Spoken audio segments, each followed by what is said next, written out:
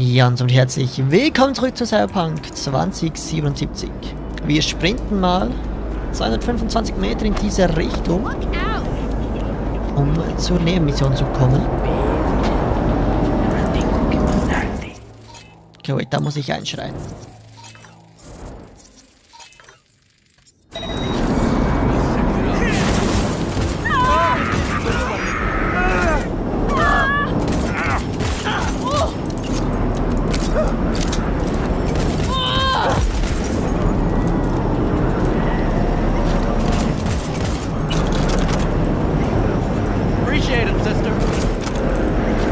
Klar, gerne doch.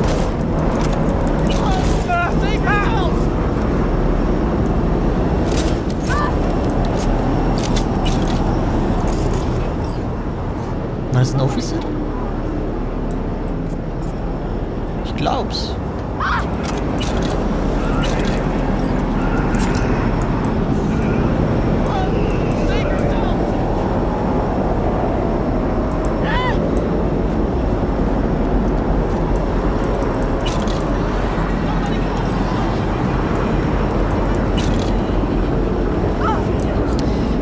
Schließlich haben die hier Leute verprügelt. Und das weiß ich nicht gut.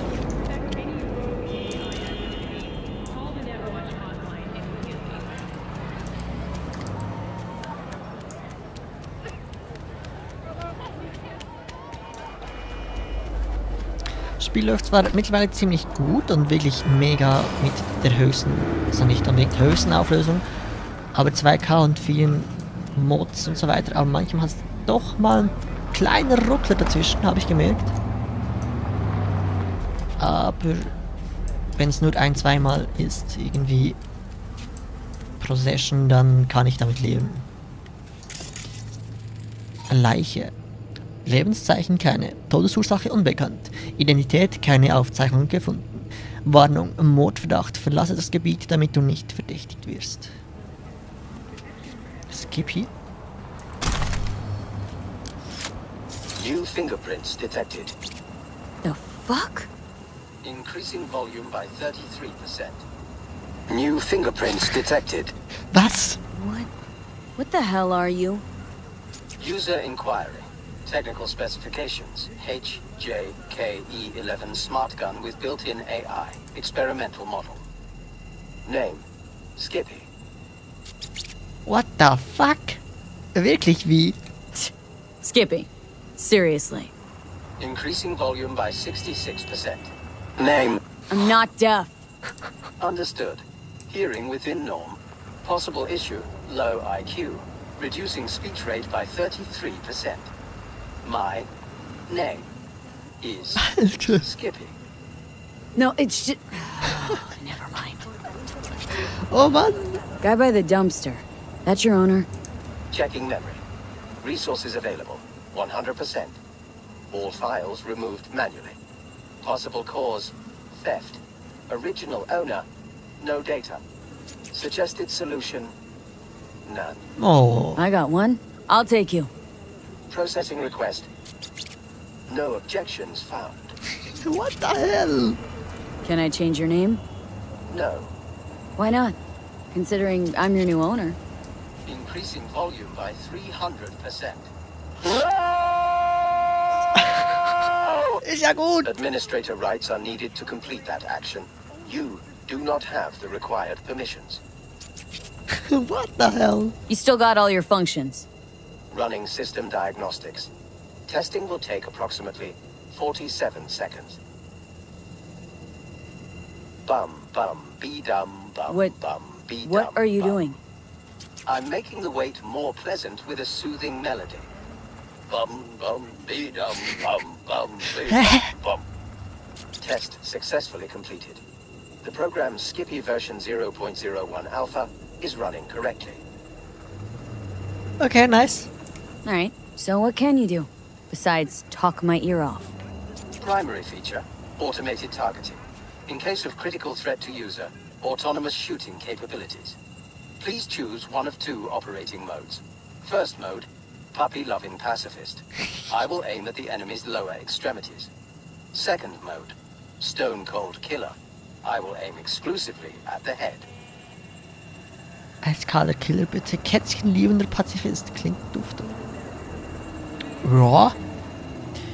Kopfschüsse oder Beine? Beine sind eigentlich gut, wenn das hier was bringt. Ich weiß gar nicht. Well, guess I'll go with puppy-loving pacifist. Adjusting settings. Bum bum be dum bum bum be dum bum. Ugh. Selected mode. Puppy-loving pacifist. Enjoy permanently crippling your enemies. Danke! What the fuck, ist das geil? So sieht also eine Waffe aus, wenn sie von der KI übernommen wird. What the hell? Schade um den Typen hier, aber keine Ahnung, wer der Typ ist. Kann ich die Waffe anschauen? Skippy. Smart-Pistole. Okay, eine Smart-Pistole. Können wir im Moment nicht gebrauchen. Eigentlich schade. Die hätte mich jetzt noch interessiert. Muss ich vielleicht mal irgendwie austesten oder so. Bam bam bidam. Bam bam bam.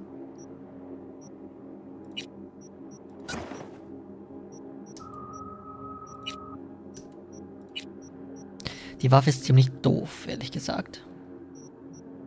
Sie ist zwar gut, also stark, aber doof. Schaden 19, 945. Testen wir die mal aus.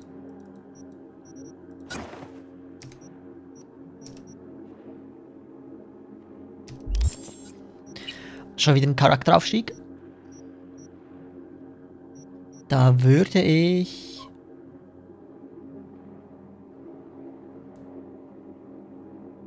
das hier mal nehmen. Ups.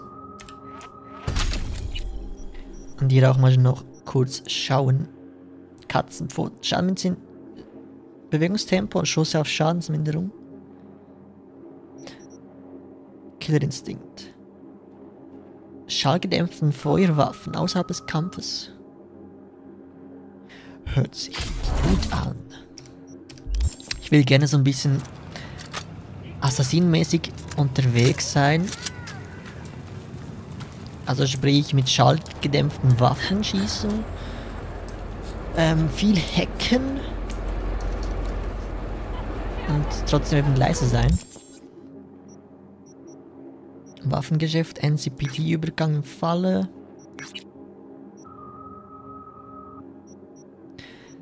Könnten wir eigentlich alles gerade noch machen. Das ist die Mission mit Kirk. Komm, why not? 150 Meter. Ziemlich nah, von daher, let's go. Ich glaube, die eine Mod hat ein bisschen den Verkehr lahmgelegt, dass mehr Verkehr herrscht. Sieht nicht so gut aus. Vielleicht nehme ich die wieder raus, mal schauen.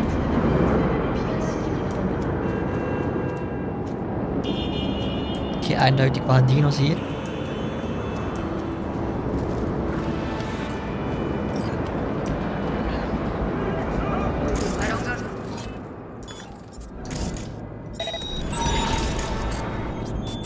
Is ultimately to defend the well-being of my family and my employee.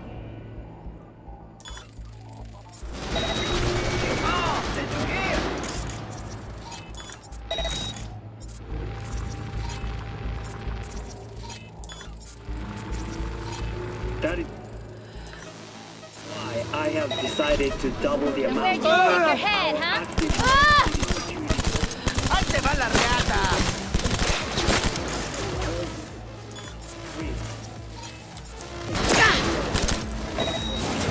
Swallow that, puta!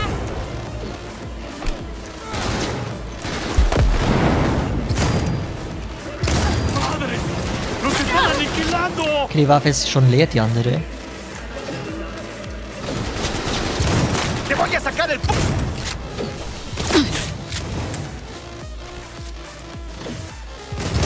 Remember me, you crazy fucks!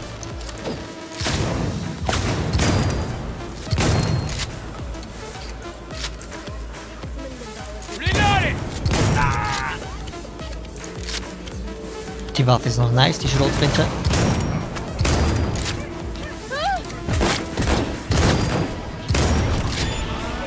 Und hat einen richtig fetten Rückstoß.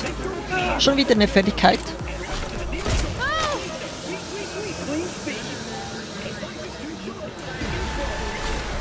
Nice, Street Cred. Level 16 schon. BD. 1C BD. Nice. Alle 3 Sachen. Sehr gut. Das bringt uns wieder was.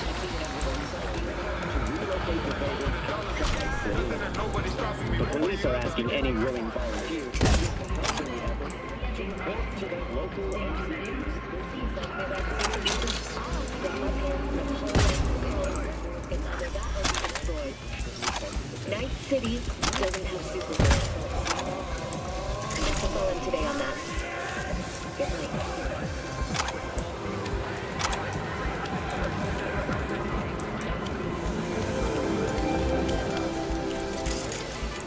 Kaboom! Soy es el machistador! An explosion of taste! That's it for today's latest. Thank you. Wieso hat er den Namen Karnell Geislehrer? Irgendwas hat er bei sich, aber das kann ich nicht mitnehmen.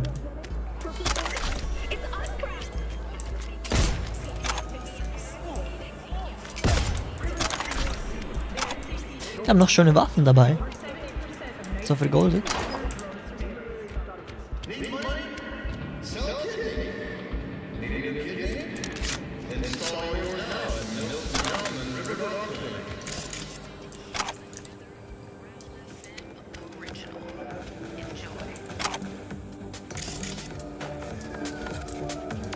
Ja, ich glaube, das war's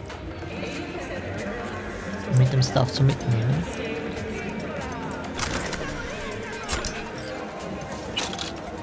Archiviertes Gespräch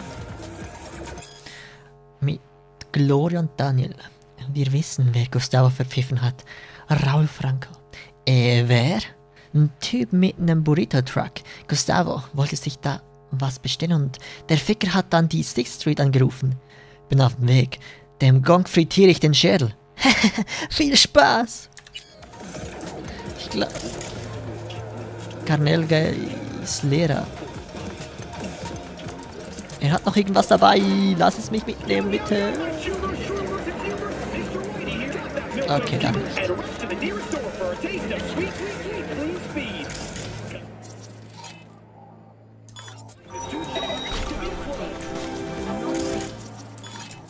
Okay, ich könnte noch ein paar Dinge hacken, einfach so, damit ich ein paar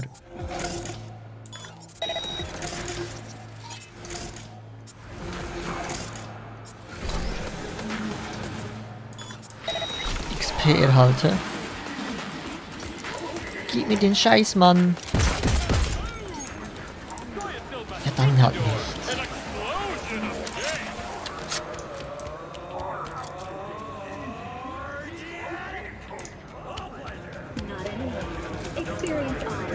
Ja, das ist der hier noch angezeigt wird. Schade.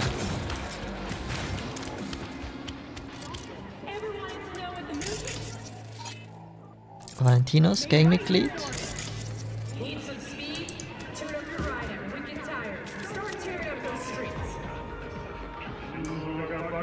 Die machen aber nichts. Dann nehme ich das hier noch mit. Vielleicht auch noch das hier.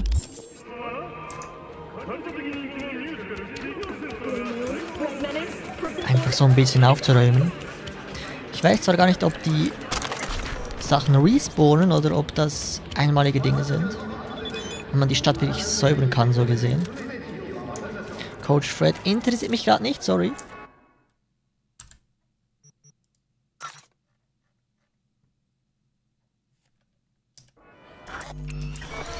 Ups.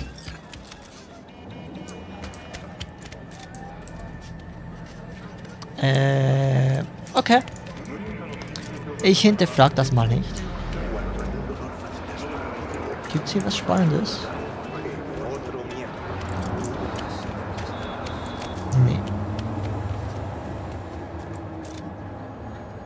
boah, sieht das nice aus jetzt mit RTX und so weiter. Der ganze Boden beleuchtet sich. Das sieht so viel besser aus. So besser gesagt, die ganze Straße sogar. You stink of junk food. Calling all NCPD subcons. Suspected organized crime Sieht activity mega nice aus. reported on Martin Luther King Boulevard. Members of the Valentinos engaged in smuggling and trafficking operations. Group is led by Miguel Rodriguez, aka Gizmo. Priors include second-degree murder and drug trafficking. Cities put out a reward for neutralizing the threat. Okay, ich glaube, das ist ein bisschen was Größeres. Von daher würde ich sagen, war es das für diese Folge von Cyberpunk 2077. Vielen Dank fürs Zuschauen und bis zum nächsten Mal. Haut rein. Tschüss. I got you. In 2077, they voted my city the worst place to live in America. Main issues: sky-high rate of violence, and more people living below the poverty line than anywhere else.